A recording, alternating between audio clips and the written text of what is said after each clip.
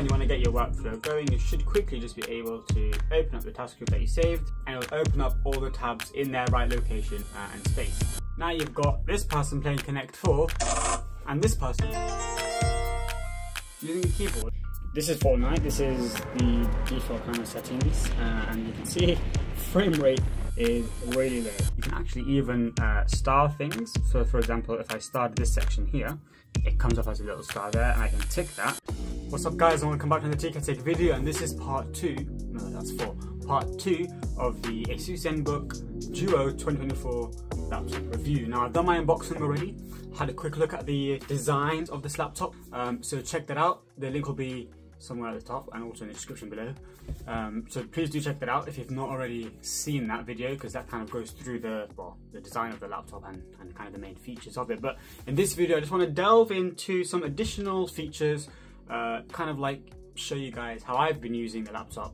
And I'm going to split this into 3 categories: productivity, or how I've been making most of the dual displays, but also maybe some potential other ways you could also make most of it. Talking about gaming, because you know that might be a consideration. So I grabbed myself one of these, basically an Xbox controller, and I've been testing out mainly just a couple of games just to see how they perform. And also lastly is the pen input. So if you remember, this thing has 2 huge displays, both of them touchscreen, and it comes with a pen, so you know it deserves to be tested out properly. Alright, so let's start off with productivity. Now, I've taken this laptop out a few times in public, and no one's been any the wiser that it's got a whole nother laptop just underneath this keyboard. And honestly, I'll tell you now, so many people ask me, why would you ever need 2 displays? You don't realize you need 2 displays until you need 2 displays. So let's talk about multitasking. That is, I guess, the main advantage of it. So for example, how many of us need to have an Excel spreadsheet open? We put it to the side.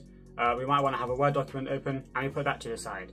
And look, that works. If you've got a wide monitor with this kind of aspect ratio, you know, it works and it fits, right? And that's what a lot of people do. However, the benefit is that you have that additional display. It takes a second to kind of turn on. Sometimes the animations are a little bit juddery, but now what we can do, now you can see, is instead of having it like this, we can grab that and we can use these 2 displays interchangeably. So to make it easier, they've got this toggle right here at the top. So for example, if you hover over one, that's the first display, and you can quickly choose to have it as like a corner, half a screen, another like a landscape half, or you can choose to have it as display number 2. So for example, I can quickly put it in display number 2 and have it in the bottom right corner, and bam, it just pops there. Another cool feature that they have is the quick kind of just like swipe down.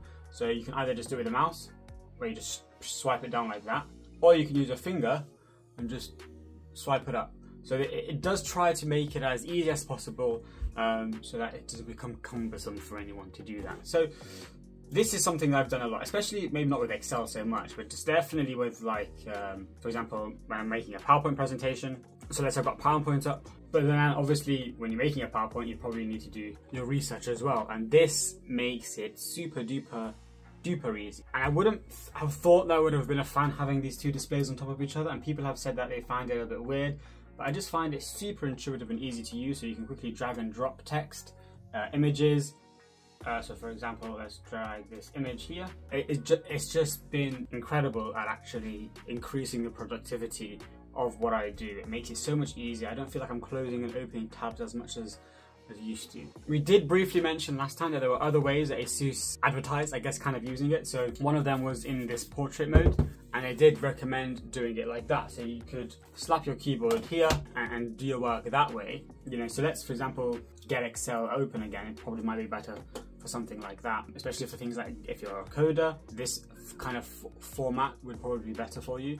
But it's just incredible how it works. And actually, you can do this one more thing. If I grabbed, for example, this internet page, I mentioned how there are these 2 toggles at the top, but there's also this massive expand one, and what that will do is spread it across both pages. So now this acts as one display. So if you're using a particular software interface where you need that larger extended display and you don't mind having a little bit of a gap right in the middle, then you know that's interrupting your Tesla picture, this is potentially a solution for you. Now you can also use the dual displays to like, for example, have like a home working setup. So let's say, for example, you know, you want to put your Excel spreadsheet up here. You know, you might want to throw your email in the bottom right. You might want to have your calendar maybe in the bottom top corner. This is me pushing the productivity use to the absolute max. And then just for giggles, you know, you might have to do some calculations. So let's get a calculator up and let's slap that in the bottom right as well. So now you've got your calculator, your calendar, your mail, and your Excel spreadsheet here at the top. And let's say this is your system, this is your work layout that you want to be able to quickly access at a click of a button. What I can do is go over to this here, and I can actually set that as a task group. What that does is that kind of like captures all of the tabs that you have open here. So it's recognized we've got Excel open here. Although it's messed about with the layout a little bit. Okay, there you go, sorted. Didn't capture it right first time, but you can play around with it as well just to get it right. So what that should mean is that after I close everything, now when you want to get your workflow going, you should quickly just be able to open up the task group that you saved, and it'll open up all the tabs in their right location and space. There are also some virtual input features here. So the virtual input are basically the features you can do without the keyboard. So for example, getting the keyboard up. This is a virtual keyboard. Let's say you don't want to have a full-scale keyboard, you can bring it down to a half display and have the second half as a screen. So that's also really good as well. That kind of is reminiscent of the previous Asus Duo, which had a physical keyboard down here and only had a screen in the top corner. So if you want to replicate that, you can. And actually there are some additional kind of features you can do. So I can get a quick key, open up, quickly access, like cut, copy, paste, undo. Have a set number key up here, and there's also the control panel which you can customize. To this control panel has various buttons, like a mute button, screen capture button. It has this dial here. At the moment it's set to volume, but you can customize all of that and, you know, do whatever you want to your heart's content. So they've really tried to, in fact they've even got one for handwriting if you are super adamant that you don't want to use a keyboard, God forbid. So in here, whatever I write, let's say I write 27, it inputs that. I don't know why that's there. Let's ignore that one. But the rest are kind of cool. Now this toggle also has additional other features. So it has a sharing mode. We briefly discussed that. We didn't really discuss it. I just kind of mentioned it in the last video.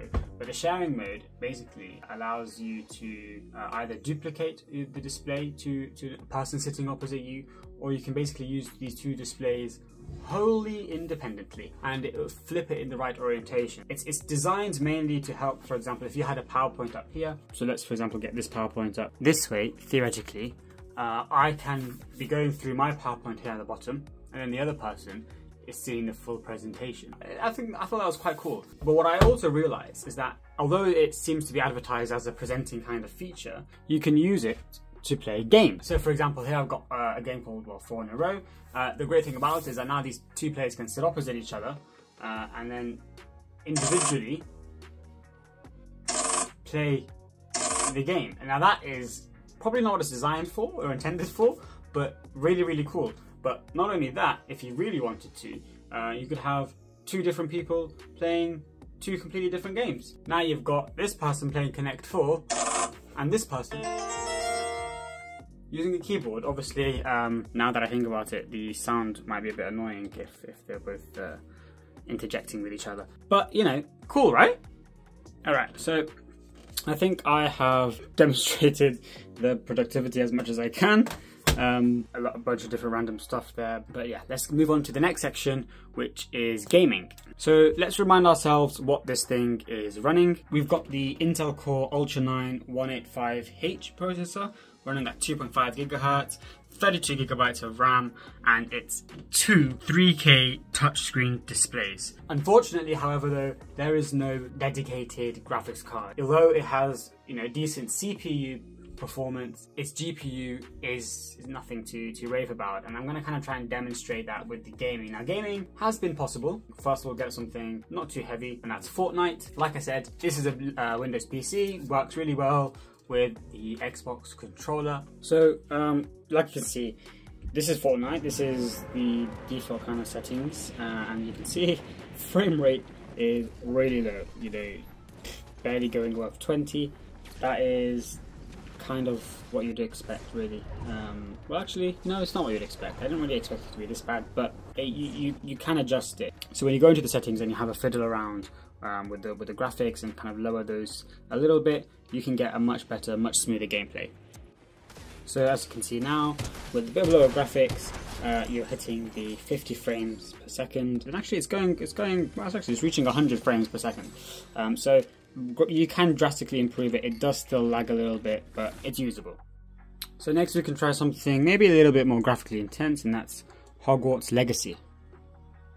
But yeah, so as you can see, so currently my settings are set to low and medium, and it's alright. I mean, the graphics are good enough. It doesn't really jutter or lag too much. You'll get the occasional frame drop every now and again, but overall, you know, it's okay, and the shadows are great, the lighting's great. So even though these are set to probably the lower graphic settings, it still looks really good, and it's definitely playable. We can try and go through the settings, just change them all to medium and high, just to see how it affects the gameplay. And as you can probably tell already, way more dropping in frames, much more laggy. In a game like this, where you have to be quick if you're fighting an opponent and things like that, it just ruins the gameplay. To be honest, in terms of the actual graphics, I can't immediately tell much of a difference. Maybe in the reflections they're more detailed, and in the shadows they're more detailed. Generally, it doesn't really affect the gameplay. It doesn't really affect the experience of the game that much if you play at a bit of a lower graphic settings. So I'm going to change it back, because you know it's not really playable that well in its current settings. But it's something to think about if you are a gamer, or if that's at least a large part of what you want to do on a laptop. You need to go for something with a dedicated graphics and chip. So although I'm going to continue gaming on this PC in the way that I am at the moment, it's very light in the sense that I don't spend hours and hours on it every day, and it's not a huge part of what I need to do on this laptop. So it wasn't my priority. But if the productivity rating was 10 out of 10, the gaming rating is probably going to be about 3 out of 10. Alright, so the next thing I want to talk about with you guys is the pen. So this is Asus's Pen 2. It comes with the box, which is great. What I love about it is actually, I think I mentioned it when I did the unboxing, this is one of the only pens, or the only pen I've ever come across, that has these interchangeable pen nibs, but they're not replacements necessarily, they're actually just different levels of softness. So they've got H, HB, B, and 2H. Now personally, when I'm writing on like a digital screen, like a hard glass screen, I prefer the nib to be quite soft, because I don't like how, for example, like the Apple Pencil, I don't like how it makes a very like tappy noise. So it's great that you can kind of choose your preference here, and there's good variation. Now, Asus do say that it has 4096 pressure levels, not very heavy, and it's got quite importantly, a 266 Hertz sampling rate. So you don't want to see that lag when you're writing.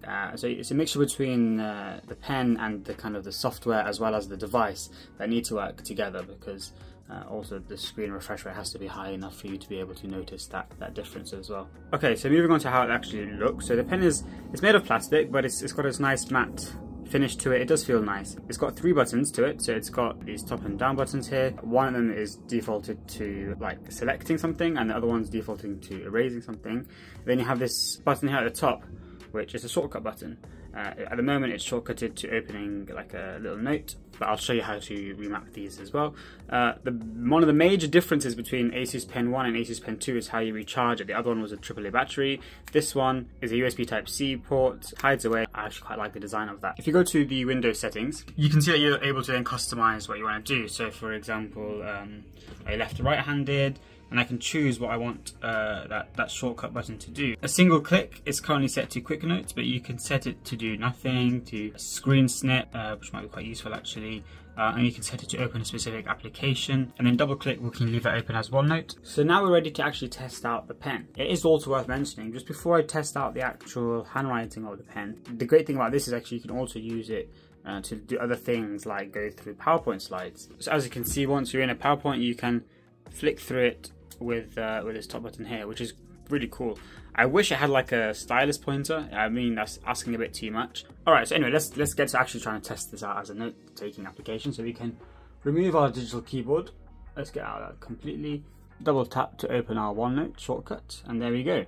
Now, unfortunately, what I've found in general, when I've tried other kind of pens on Windows devices, is that it's not really the pen that's the limiting factor here.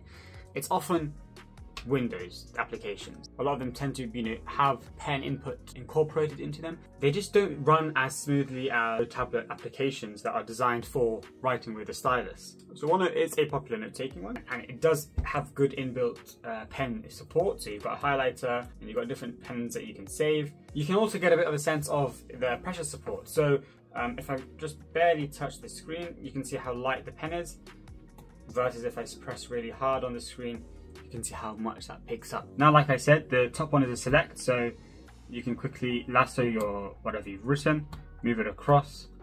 That's great. And then also the bottom one is erase, so I should be able to just erase it all. So now let's test out the palm rejection, because that's what's really important. You don't want to lean your hand and suddenly start clicking a lot of things, and this is where stuff starts to happen. So I just tend to find that palm rejection isn't as good. When I put my palm on the screen, it highlights this image here. It's not picking up the fact that my pen's touching the screen, let me not pick up any other inputs. Once my pen is on it, it doesn't let me select that. But realistically, most people, they leave their palm, then they touch it with their pen. And that's why I'm selecting the image first, and that just becomes a little bit annoying. So personally, I'm not a huge fan of writing a lot on OneNote on their desktop version, but it's definitely good, for example, if you've got a paper like here and I just want to highlight parts of it. I think that would be, it's definitely excellent for making those quick notes, quick annotations, drawing something on it. But actually, because it's such a large screen, you do need a place to put your hand, and that's just, especially because I'm left-handed, it just bothers me, okay? But I want to kind of show you guys that it is mainly the application's fault, because there is another Microsoft application, and that's their Journal. So this is Microsoft's Journal application. This is a good demonstration, or a better demonstration, of a Windows application specifically or largely designed for pen input, and it does work really well. So as you can see, I'm comfortably leaning my hand on it. The bad handwriting is not the pen's fault. That's just my left-handed genes. What this pen doesn't seem to have though is like a tilt functionality. So it doesn't seem to detect if I'm writing something like this or if I'm writing it slanted. If you've seen any of my other previous note-taking videos, and I test out the pen functionality of what I had at the time, which was the Tab S6, that pen was able to detect tilt. So it made thicker lines when I wrote like this and thinner lines when I wrote it like that. Now this might just be an application thing, but from what I recall, I didn't see that as a feature on Asus's website. Also, this application doesn't seem to have pressure support either. But that's not too much of an issue. I mean, it kind of makes it up for in so many other ways, because you can do so many things. For example, like it's connected to your Microsoft account, so you can actually @ people, which is actually an amazing feature. You can scribble to erase. You can also do all the standard things of like holding, creating images. You can actually even star things. For example, if I started this section here, it comes up as a little star there, and I can tick that. And what it does, that means if I go to this section here, I can quickly navigate between my text. Well, in this case, it's just scribbles. This is a really cool application. Although this video is not designed to be reviewing note-taking apps on Microsoft, that is a future video that I do have in mind, so let me know if that's something you'll be interested in. It's mainly just to look at the possibilities or the capabilities of the pen that it comes with. So what I would say is the pen is comfortable to use. You definitely have good customization with the nib choice.